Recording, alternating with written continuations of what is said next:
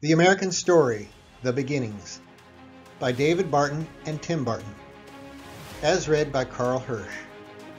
The American Story highlights some of the interesting moments and people that reveal God's providence in America. We have a fascinating history that must be remembered and passed on to future generations. Section 2, the Colonial Period. In this session, we'll be covering chapters 6, 7, and 8, and we will be discussing many other ministers that have shaped America. The Reverend Davies, 1723 to 1761, was an influential Presbyterian pastor in Virginia who also served as a lawyer and became a noted educator. He was well known both in America and Europe, and his sermons were published on both continents. Some have claimed that he was the greatest pulpit orator in American history. And for decades after his death, his sermons were still widely circulated. In his last years, he was president of the College of New Jersey, now Princeton University.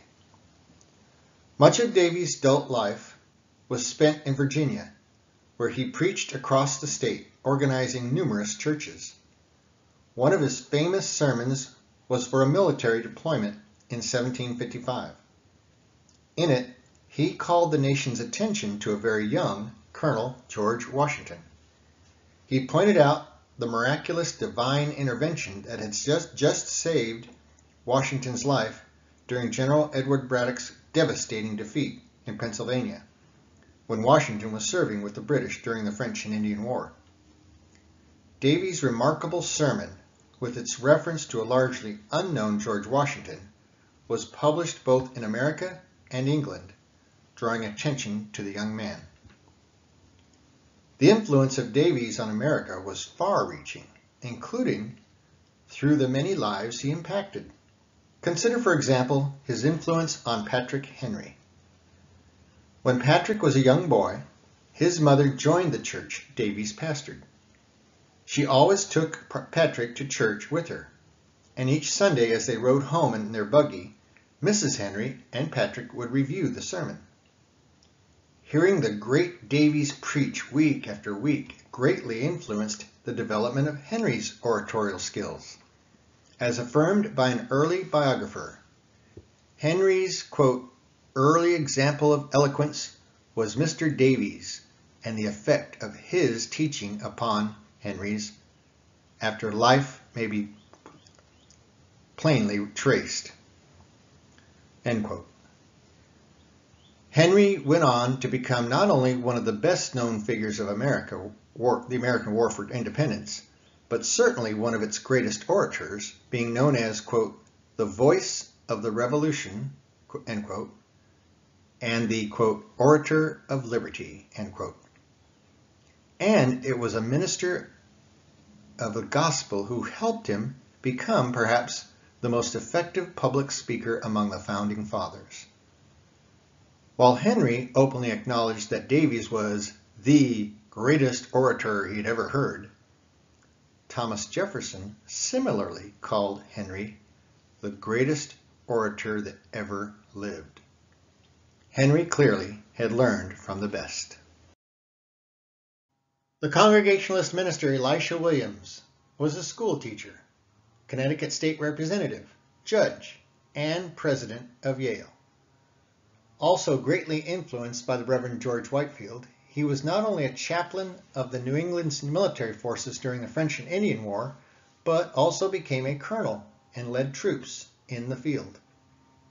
In 1744, he wrote The Essential Rights and Liberties of Protestants, which set forth biblical principles of equality, liberty, and property.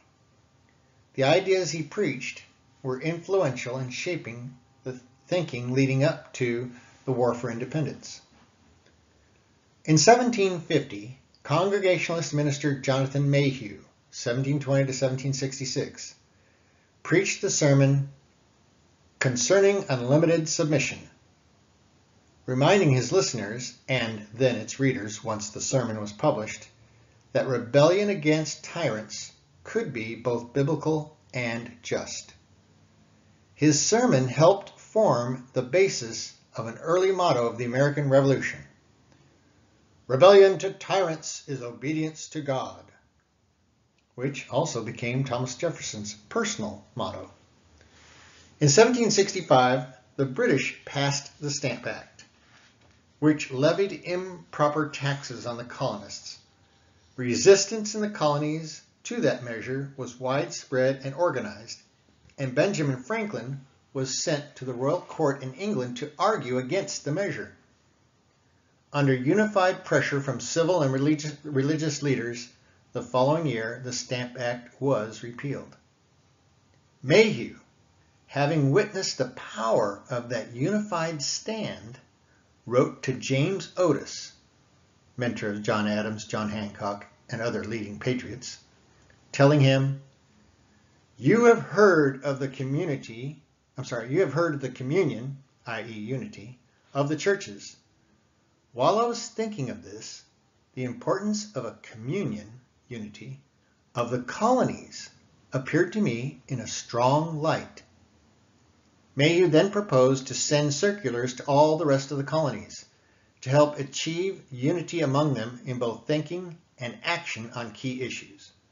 Mayhew's suggestion later became reality through what became known as the Committees of Correspondence, which distributed both educational materials and breaking news among the colonies. Mayhew's impact was substantial in other areas as well. John Adams affirmed he was one of the individuals most conspicuous, the most ardent, and influential in the awakening and revival of American principles and feelings that led to our independence. So, although few pastors had the reach and influence of Whitefield, there were scores of others who, like Davies, Williams, and Mayhew, impacted their communities by shaping the people and their thinking.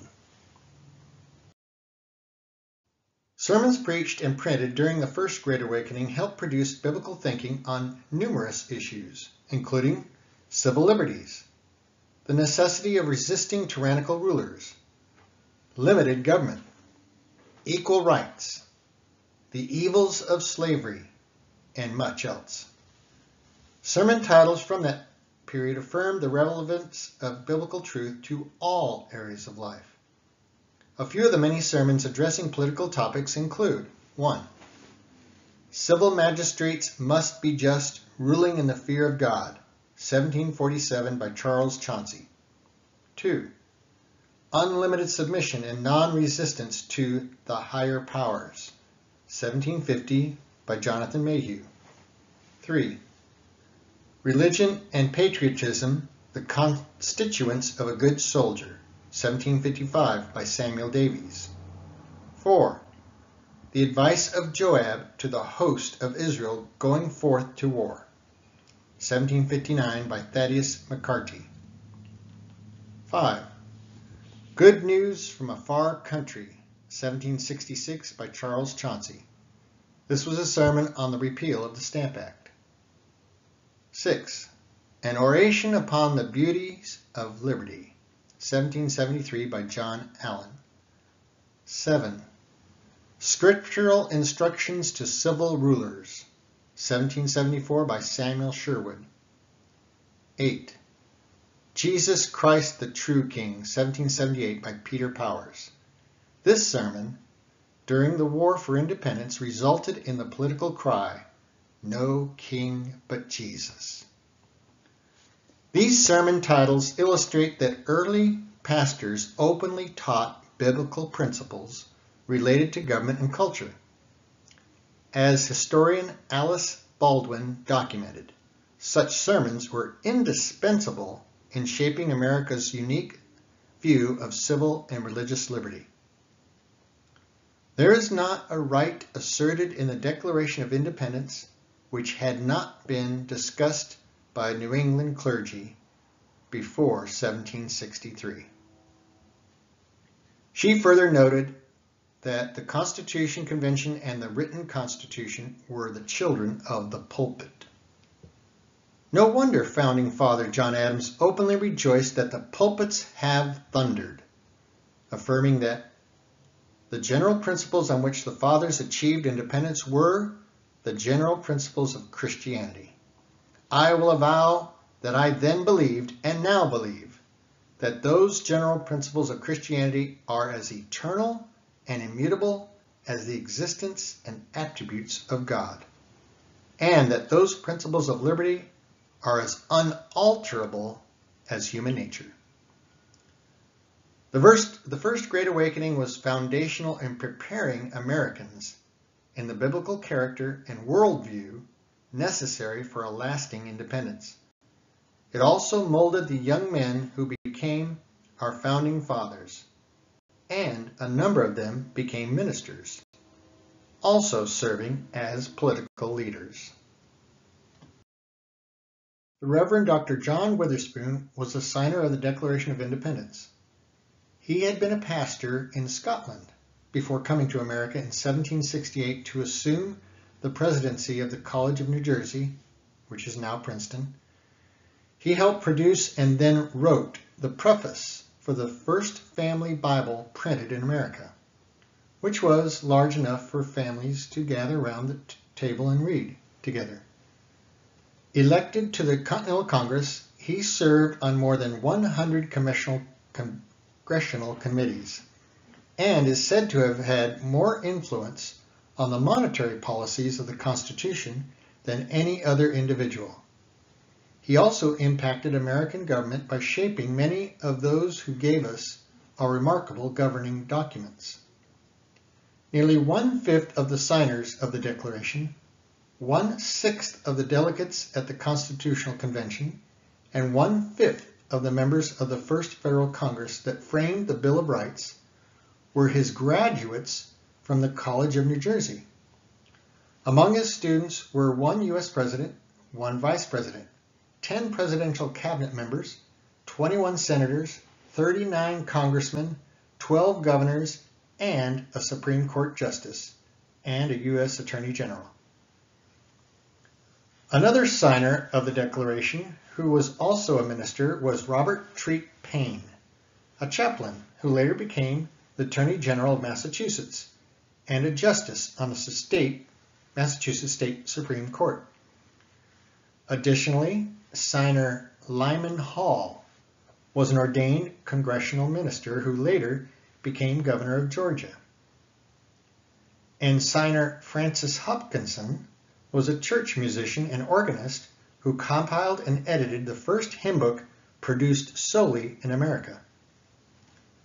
Among the signers of the Constitution were also several ministers, including the Reverend Abram Baldwin, a chaplain in the War for Independence who was offered the Professor of Divinity and Theology at Yale and later founded the University of Georgia, which had a declared purpose of teaching religion to students. He also served in the first U.S. House of Representatives, where he helped frame the Bill of Rights.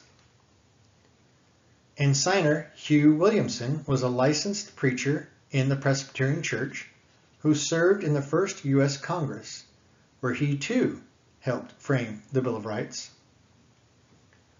Roger Sherman, the only founding father to sign the Articles of Association in 1774, the Declaration of Independence in 1776, the Articles of Confederation in 1781, and the U.S. Constitution in 1787. He also helped frame the Bill of Rights and was a lay theologian, penning multiple pieces on theological issues. Numerous ministers likewise served in the first Federal Congress that framed the Bill of Rights. In addition to those just mentioned were the Reverends Frederick Augustus Muhlenberg, Abiel Foster, Benjamin Conti, John Peter Muhlenberg, and Payne Wingate. In fact, the Reverend Frederick Muhlenberg was elected the first Speaker of the U.S. House of Representatives, where he became one of only 2 who signed the Bill of Rights. Among the scores of other ministers who made significant contributions to America's civil liberties were individuals such as Baptist pastors Isaac Backus and John Leland, who advocated for religious freedom at both the state and national levels. Leland also worked with noted leaders such as Thomas Jefferson and James Madison to ensure religious freedom protections in the Federal Bill of Rights. And the Reverend Manassas Cutler was an author of the Northwest Ordinance, which was adopted by the Confederation of Congress in 1787 and reauthorized by the First Federal Congress. This important piece of legislation banned slavery and protected religious liberty in the federal territory that would eventually become multiple states. Many additional clergy could also be named, especially those who served at the state and local levels. But it is clear that the number of American clergy who held public office or directly influenced public policy in the 17th and 18th centuries was large. And clergy contributed not only on the political side, but also on the military side, where many experienced active combat, led soldiers in battle, or became officers. Although some pastors held political offices and/or participated in political debates, far and away their greatest influence came from their role in the pulpit. In addition to regular Sunday morning sermons, they had other venues to educate Americans in the biblical principles of liberty. Here are 7 common occasions. Number 1, the election sermon. The tradition of election sermons began in 1634 and continued for generations thereafter. Many states began each year's legislative session by inviting a minister to preach a sermon on biblical principles of government and liberty before the governor and both houses of the state legislature. Of these sermons, 19th century historian John Wingate Thornton explained, "The clergy were generally consulted by the civil authorities, and not infrequently the suggestions from the pulpit on election days and other special occasions were enacted into laws. The statute book, the reflection of the age, shows this influence. The state was developed out of the church. The annual election sermon, a perpetual memorial continued down through the generations from century to century, still bears witness that our fathers ever began their civil year and its responsibilities with an appeal to heaven, and recognized Christian morality as the only basis of good laws. The sermon is styled the election sermon and is printed. Every representative has a copy for himself, and generally one or more for the minister or ministers of his town." Election sermons were preached before most, if not every, founding father from New England, as well as many founders in other parts of the country. This was the longest-lasting traditional annual sermon in America, and its use continued throughout the 19th century. Number 2, the weekday lecture. The community-wide weekly lecture offered regular training on applying biblical principles to pressing problems of the day. This tradition began in Boston in 1633 when Reverend John Cotton provided Thursday lectures discussing current social and political issues. The practice spread to other communities and colonies and continued for centuries. Ministers showed citizens that the Bible and its principles were relevant to everything in daily life, including economics, government, education, business, family, and faith. Number 3, the artillery sermon. These sermons delivered to the state military on annual election of their officers addressed issues of relevance for the military. They covered topics such as what constitutes a just war, the sin of cowardice, the character and courage of a soldier, the necessity of a militia, and other relevant topics. Number 4, special fasting and Thanksgiving sermons. These coincided with government-issued calls to prayer from governors or presidents. By 1815, there had been more than 1,400 such calls to prayer. And in New England, there was usually a day of fasting in the spring and a day of Thanksgiving in the fall, with both of these events being accompanied by a sermon. There were also sermons on national days of prayer, such as those called by Presidents George Washington, John Adams, and James Madison. Number 5, execution sermons. Ministers would often address the community before public executions for capital crimes. In these sermons, the guilty party would be called to repentance, and citizens publicly warned of the consequences for criminal behavior. It was also a common practice for judges in the courtroom to deliver a spiritual challenge to defendants to make themselves right with God if they had been found guilty of a capital crime and sentenced to death. Number 6, occasional sermons. These related to some significant occasion and might be preached in observance of military victories, calamities, and natural disasters or societal problems. Examples of the latter included the evils of slavery, immigration issues, the sin of dueling, or the abuse of alcohol. Anything in the news might be covered from the pulpit, including sermons on earthquakes, fires, solar eclipses, sightings of comets, and discovery of a new planet or death of a president or statesman. Anniversary, historical, and holiday sermons. Included in this category were century sermons preached in the year 1701, 1801, and 1901 to review significant events of the previous century from a providential viewpoint, and annual sermons reviewing significant events of the preceding year.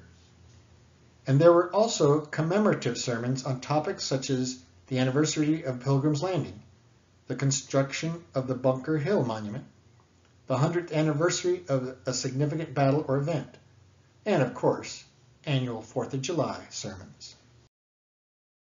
Political scientists have documented that an incredible 10% of all published pamphlets during the founding era were sermons.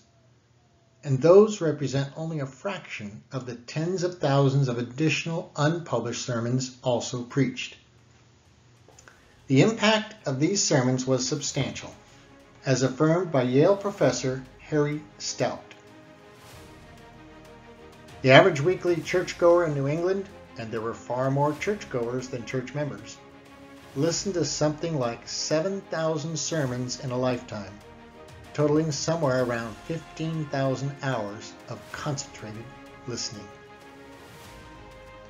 19th century author David Gregg pointed out that while the people made the laws, the churches made the people.